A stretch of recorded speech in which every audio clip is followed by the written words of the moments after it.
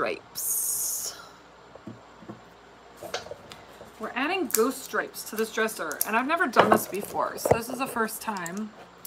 I'm just going to try it on the top drawer. I'm looking over here. Oh, I gotta get rid of this every time. Okay, so, and actually it's good because I thought I ran out of blue tape, but I have some, and it's thicker, which is gonna come in handy. I can move the light. Just things are, is that better? Try to have the light shining on the piece so I can see well, but hang on 1 minute. Something's not right with it. I don't know why. It seems to, the tripod. Weird. I think that's better. I tried to get the lighting a little bit better. Let's hope that's better. Okay. So.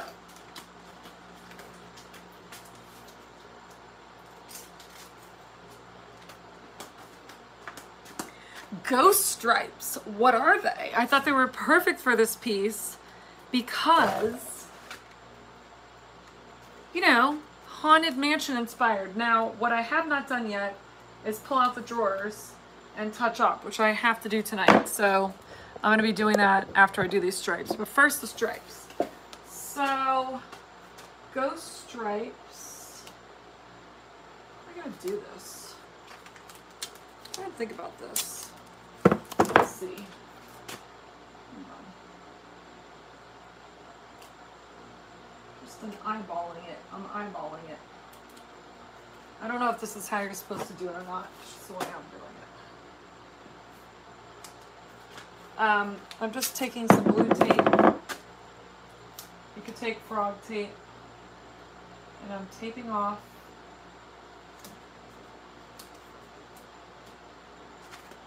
trying to make sure it's on there pretty straight.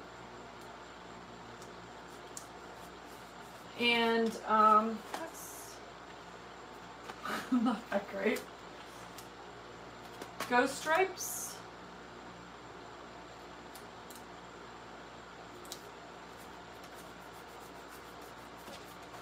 We're taking satin clear coat because I'm going to refinish this piece in matte poly.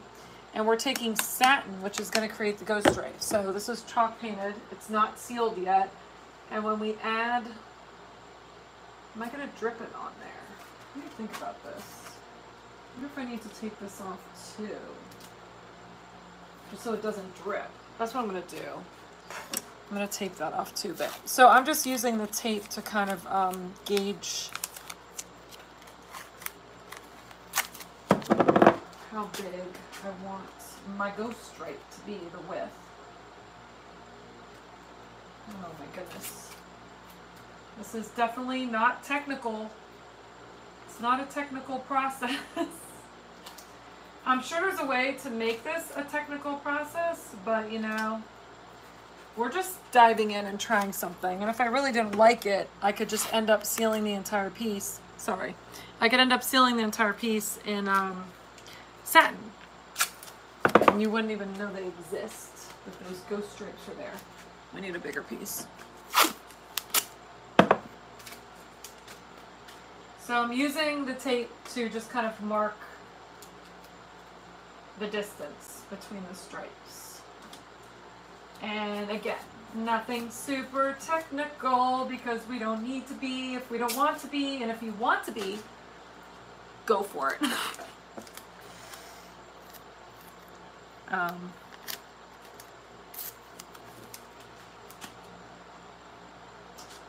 need a straight piece because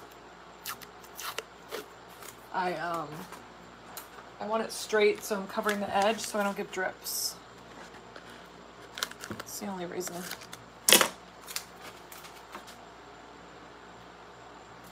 So this tape is like a placeholder, so I'm going to start the stripe here. You know? Simple. Oh, that was loud. Sorry. Oh, that's kind of cool. There's going to be a stripe right in the middle. Now, if I had thought about this, it worked out perfectly I would have been redoing the tape if this wasn't centered. So I didn't even think about that and just kind of worked out kind of perfect. We just lucked out. Otherwise I would have been redoing the tape. Sometimes, you know what's funny? When I've sometimes just winged something, you know what I mean? You just totally wing it. It's worked out really well. And then other times I've like been very methodical and that's when I end up redoing it. So it doesn't really make sense, but it is what it is. Okay. I think that's gonna work. I might I'm gonna bump this over a tiny bit, just a little bit.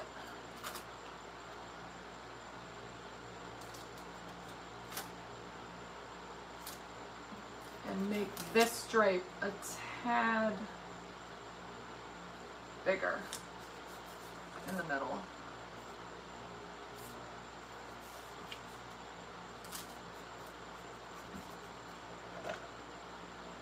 I'm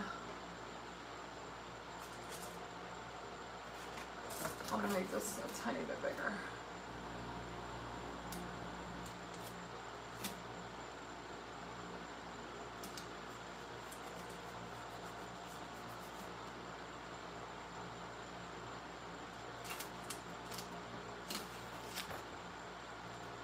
Literally eyeballing this at this point because it didn't actually work out. I should have started from the center because I want it centered here. That's okay. So then all we do is take our clear coat. So I'm going to be using Dixie Belle's Satin Clear Coat. And remember, we always stir our clear coat. We never, ever, ever shake it. Oh, I never noticed it actually has, it's like a ruler on one side of these stirring sticks. I never noticed that before. So I'm going to get a brush. I pretty much use for clear. Do I want a brush or a sponge? No, I can't use a sponge. Hang on, let me just find a smaller brush. This is a premium chip brush. I've never used one of their premium chip brushes, but honestly, it's like the perfect size. So we're gonna try their premium chip brush, Dixie Belle's premium chip brush. Cool. This is the 2-inch one. I normally never dip into this, but I have some on the lid, so I'm just gonna take from there. So you can't see that, that's why I'm explaining what I'm doing. I also use every drop of clear coat off the spatula stick, wooden stick. So I'm just tapping it on.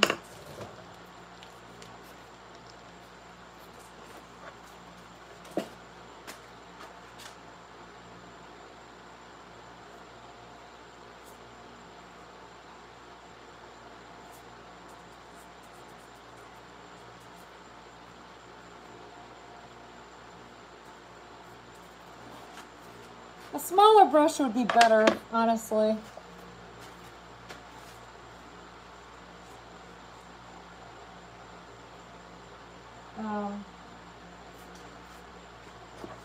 It would be easier with a smaller brush, but it's okay.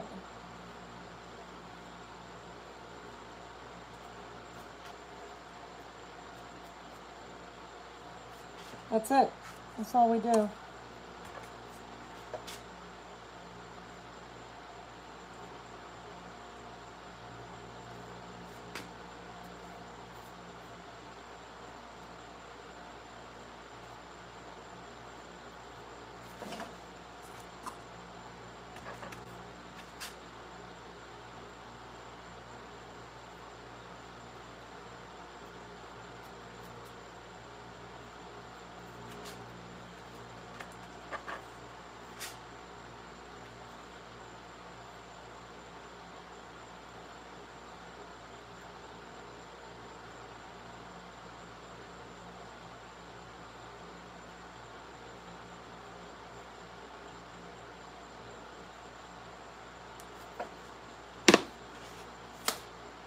That's it.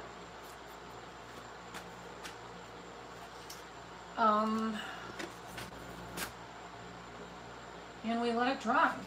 That's how simple it is. When it's done, I'll show you what it looks like. I'm gonna pop back on because tomorrow I should be popping on because we need to finish this, and it's just that simple. We just need to let this dry. We're good to go. Do you know what I mean? That's how easy it is to do ghost stripes. You just let it dry. I don't think I have to put on another coat. I'm just going to do one coat because I want it really subtle. And then again, I'm using a matte poly or matte clear coat to seal with. So then I'm hoping that this is still going to be visible when I put the matte clear coat over. And if it's not really a big deal. This is subtle anyway, but I just wanted to try it, especially since it's a darker color. I feel like it should show up a little bit better. I'm debating. I was going to do it on this drawer too. I'm not sure. I'm going to see how this turns out, I think, and then go from there. But thanks so much for stopping by. And I'll put a video up of the finished piece so you can, I'm looking over here, from start to finish so you can kind of see the whole thing. But feel free to subscribe and follow along. I do these live videos whenever possible, at least once a week I aim for on YouTube. I also go live on TikTok once a week. I also go live on Facebook, so you can find me in those places too, and I'm also on Instagram. So I'm also on Pinterest, even though I really haven't done anything with it. I really need to. Anyway, thanks so much for watching. Remember to subscribe, hit the bell, all the things. Until next time.